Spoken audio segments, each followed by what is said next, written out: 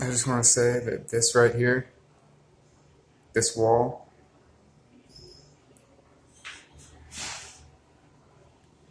the way that people make this wall, they take some sort of slab or something and they just kind of go like that. Some tool, I'm not really sure, but it makes these strange lines.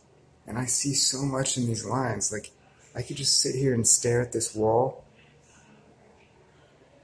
for hours and just never, no, probably weeks. I mean, probably forever. And just constantly see more and more designs. Like, this is the most beautiful art ever. And I've been entranced by this since I was a little boy. And all of my art is inspired off of the figures that I saw inside walls like this.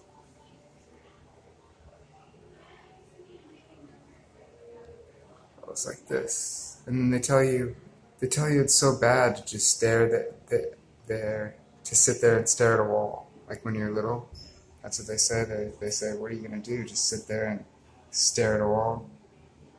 Yeah. Yeah, I am. I'm gonna sit there and stare at a wall and get hecka inspired. Channel some entities from another dimension.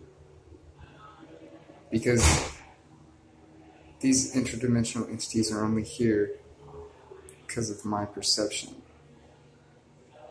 Nobody else sees this the same way that I do. And you don't see it the same way that I do. Look at that. You see what that is? Tell me what that is. Come on, tell me what that is. What is that? What is that? Is it even explainable? No. I mean, I guess you could if you're a writer. You could try to explain it.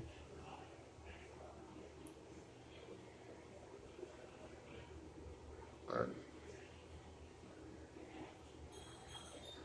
that's why what I do is nothing. It's like not really that great.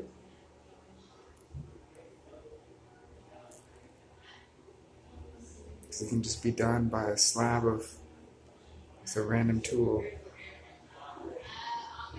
These entities will find whatever it takes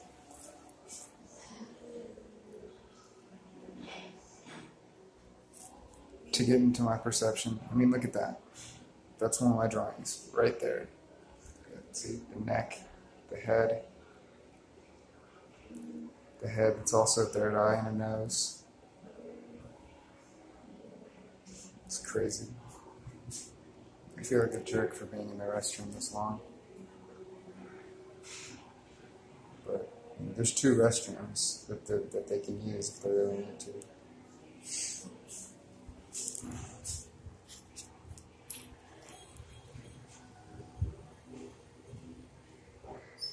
What is it?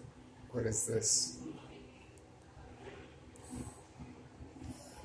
What